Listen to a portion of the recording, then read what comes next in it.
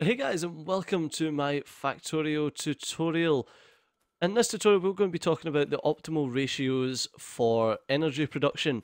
So the first thing you're going to want to do when you're getting energy production up and running is you're going to want steam engines and boilers. So the optimal ratio for steam engine and boiler, I'll just get rid of the friggin' technology. We are in my 0.12 game right now, so this is all up to date as of this video releasing.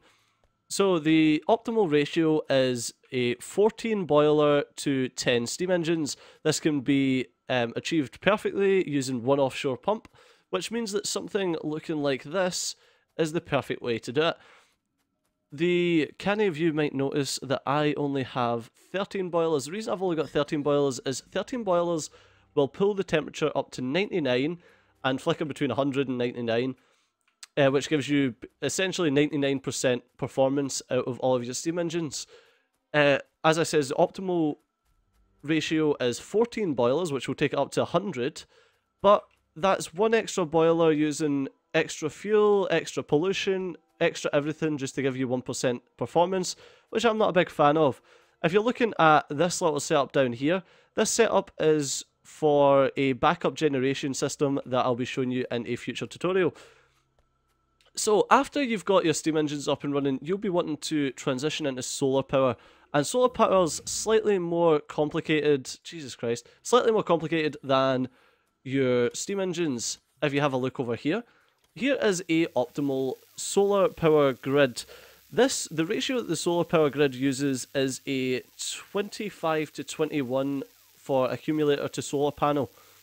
Alright, this is worked out using some extremely complex mathematics, but basically equates to the use of 180 solar panels, 151 accumulators, 16 substations, and a roboport. The way that this is built is so that it, obviously as you realise, we're not using 25 to 21 ratio there, it's slightly bigger, but that is so that the entire solar grid fits nicely into a roboport grid, which means you can just create yourself a blueprint, dunk, dunk, dunk, dunk, and that's you got a load of solar farms up and running, and they can all connect up to each other, which perfectly connects the roboports, perfectly connects all of the electricity, and that's you sorted. So I'm going to nip onto the Factorio forum thread where this is all worked out, because obviously it wasn't me that done it. So if you have a little look at the forum thread here, you'll be able to see exactly how this is all worked out, and it's all worked out using a lot of maths. You don't really need to go into it if you want to do it. All you need to do is copy and paste that layout and just be happy in the fact that someone much smarter than myself has worked it all out for me. So there you go, that is your electrical grid, including the optimal ratios for steam engines, the optimal ratios for solar panels, accumulators. And that's us for this episode.